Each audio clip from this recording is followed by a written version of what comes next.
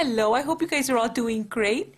This is the nail art design we're going to be working on today. For this design, we're going to be using beads and different sizes of rhinestones. You're going to need to choose two of your favorite nail polish colors. I chose turquoise and white.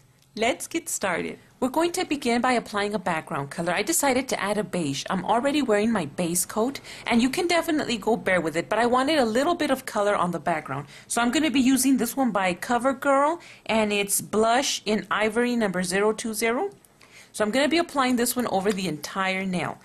I'm going to go lightly on it. I don't want so much of it. I just want a little bit of color on the background.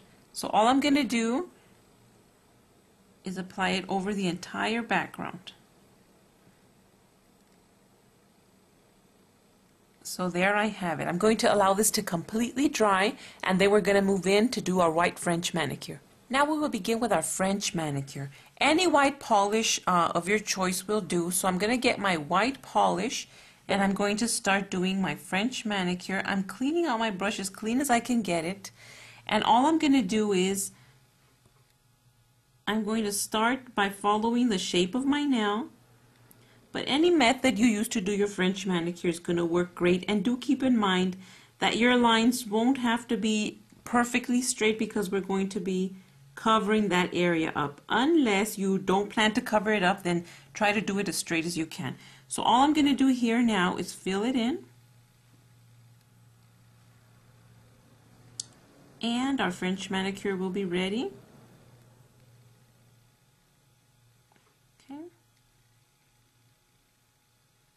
And there we have our French manicure. So the next thing to do is allow this to completely dry, and we're going to go in with our turquoise nail polish. Now we're ready to begin with our sponging. I'm going to be sponging a turquoise color. The one I'm going to be using is by Sinful Colors, and it's called Aqua number 10. So what I'm going to do with this one is I'm going to get my makeup sponge, and I'm going to be applying it over the very tip of my French manicure. I don't want to do all the way down the white area. I want to leave half of my nail white. So half of my nail is going to be white and half is going to be the turquoise color. So I'm going to start over just on the half part of the nail. All I'm doing is that area. And I'm for sure being careful not to go down too low. So all I'm doing is sponging that area. The next thing I'm going to do, now that this is already sponged, is I'm going to get the turquoise color, and I'm going to be polishing the very tips of the nail.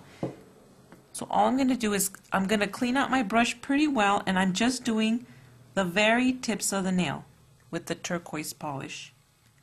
And what I'll be able to do in this while doing the very tips is I'm also going to do my nails free edge. So I'm going to go all the way around, and I'm going to be doing my nails free edge. So that's what we've done there so far. We're going to allow this to completely dry, and if you see that you need a little bit more, then go ahead and sponge a little bit more. But I'm going to allow this to completely dry, that way I can go in with the turquoise glitter. Now I'm ready to begin with the glitter. The glitter I'm going to be using on the tips of my turquoise polished area is this one by Sinful Colors, and this one's called Nail Junkie number 927. So what I'm going to do with this turquoise glitter polish, I'm only going to apply it over the turquoise area. So I'm going to just be applying it over that area, sort of like tapping it on so I can have enough of it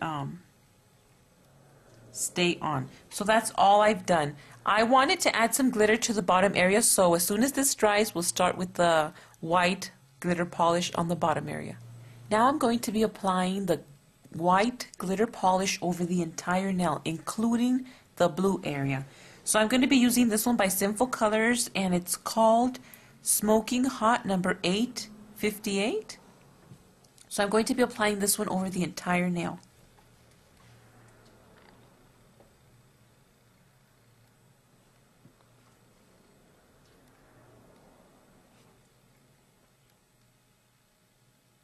Now we'll allow this to dry before we continue.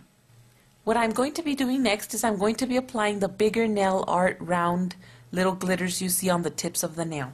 And the way I'm going to apply those is I'm going to remove them from the nail polish I'm going to be using. This nail polish is by Clean Color, and it's called Starry Blue, number 33. So the way I'm going to apply these, I'm going to get my globbing piece of paper and I'm going to just place them on my paper. And I'm going to be removing them from there one by one. So I'm going to be using my dotting tool, the thin part of my dotting tool, and I'm just going to pick them and place them on my nail, randomly wherever you'd like to place them. So this takes a little bit of time, but this is a good way of doing it because it already has the clear polish and you won't have to apply it. And you don't have to apply too many of them. Just a little bit would be fine.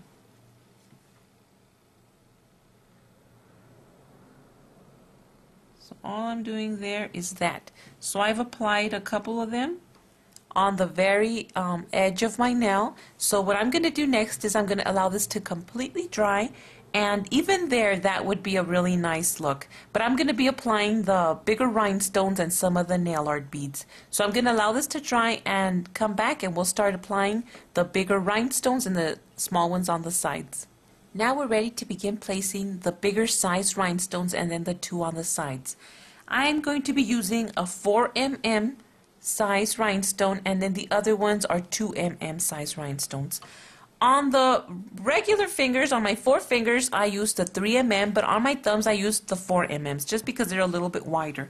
So I'm going to begin by applying clear polish in the middle area of my nail. Any clear polish of your choice is going to work great. So I'm going to apply it over in the middle area of my nail. I'm going to get my rhinestone picker for the bigger jewels, and I'm just going to pick it up and I'm going to place it right where I want it. And what I want it is right in the middle, right there. So the next thing I'm going to do is I'm going to apply a little bit more clear polish on the sides of my nail so I can place the 2 mm size blue rhinestones. So I'm just applying a tiny little bit on the sides, and the way I'm going to apply these is I'm going to apply them going downward, sideways. So I'm going to get my rhinestone picker and I'm going to place the first one over on that area. I'm going to be placing my second one a little bit lower, going slanted sideways. So we're going downward towards the side. The next thing I'm going to do, I'm going to open my blue rhinestones in case I need a little more. I'm going to place the clear polish there. I'm going to get my rhinestone picker and I'm going to place the next one over on that area, and I'm making sure to leave space in between so that I can place the beads a little later on. The next one I'm going to be placing is this one over here, which turned backward on me, so let me see if I could get another one in here, and I'm going to place it the same way I did the other ones, going downward. Okay. So all I've done is that, and I'm going to place this one going downward a little more and see if it's evened out with the other side. And if it is, you're ready to begin applying the beads. The colored beads I'm going to be using are the silver beads you see here, and I'm just going to be applying them over the entire area. So the way I'm going to do that is I'm going to be using my small dotting tool pickers to place the rhinestones exactly where I want them. So like I said, remember to leave space in between so that you can fit the beads through those areas. So what I'm going to do is I'm going to get my clear polish again, and I'm going to be applying it over the entire middle area. That way I can start placing the beads. So I'm just going to put it in there, and I'm going to get a bunch of them, and I'm just going to place them round and round, and then I'll have the chance to just place them all the way around. That's all I'm doing. And this is the part of the nail art that is very time consuming, but it's very worth it once you're done. It looks very pretty. So all I'm going to do there is I'm going to go all the way around, taking my time, placing them all the way around, and so I don't waste your time, I'll be back after I'm done placing them in between all the little crevices. I'm done applying the beads in certain areas, and as you can see there, I've gone in through the little crevices and through the little sides. But I wanted to show you two of the areas I did. Just like you see on the bottom, I applied them going downward, sort of like in a V shape. And I did the same exact thing on the top. So the way I did that, all you do is apply your clear polish. And I'm going to be dipping in the tip of my dotting tool. And I'm just going to be placing them in any order that they want to fall into. And what I'm going to do next is I'm going to mold them or fix them until they end in a V, just like you see there. And then another thing I wanted to show you is over on the corners, what I did on all of them is that I ended them with two little long sides.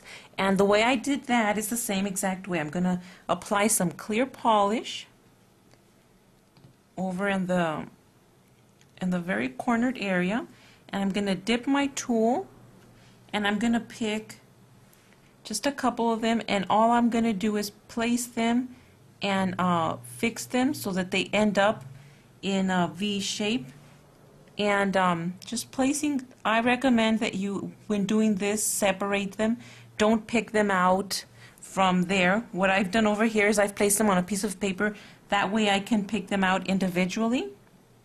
So all you do is that you place them until the two sides are completely even, and then you have your corners on the sides a little bit lower, and then the two areas above and under the biggest rhinestone also make them a little bit longer. So that's how you're going to get this nail art design. It is time consuming, but it's so worth it, and you can use your favorite colors. I really hope you guys like the design and try it out. Be safe, and I'll see you next time. Bye.